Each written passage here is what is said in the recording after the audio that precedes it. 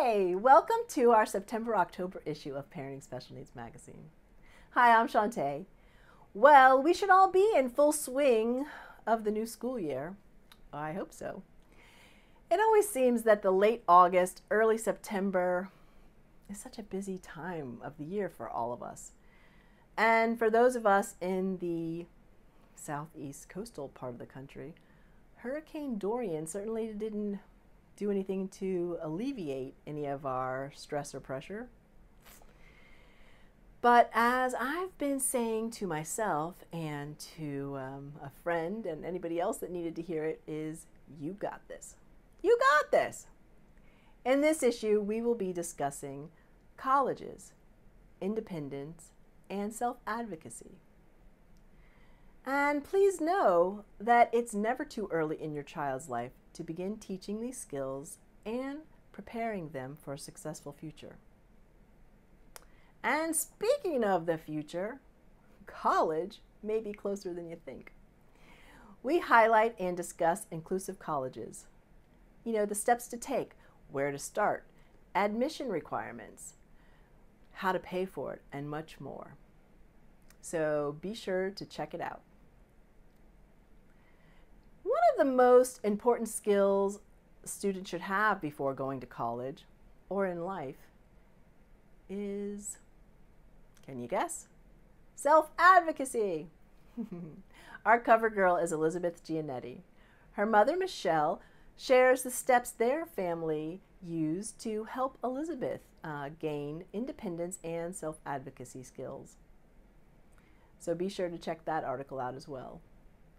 And then in our Listen In podcast, Elizabeth and my daughter Kaylee actually interview each other. And then Michelle and I talk about our experiences raising our daughters, approaches to helping our children grow, and transitioning to the next stage of their lives, which is work and college. So give it a listen. It is real life, and you may learn a few things from our experiences. We also have an article in this issue by a speech pathologist who talks about some, I'm going to call them untruths. We'll just use that word, that you might have heard from school districts about American Sign Language or augmentative and alternative communication devices. I think it's important for us to all know the facts.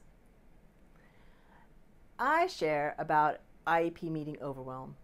Have you ever experienced it? I'm sure you have. Well, we all need to deal with IEPs during our child's educational process.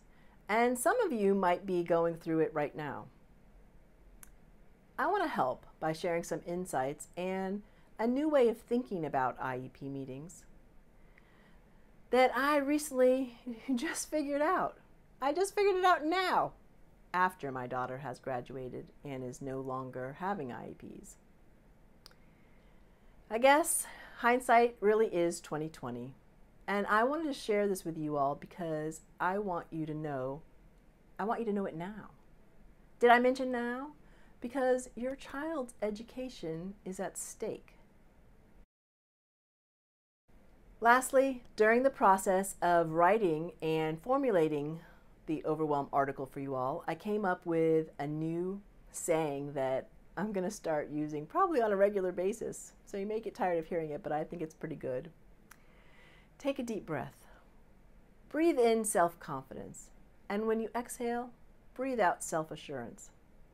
And remember, you got this.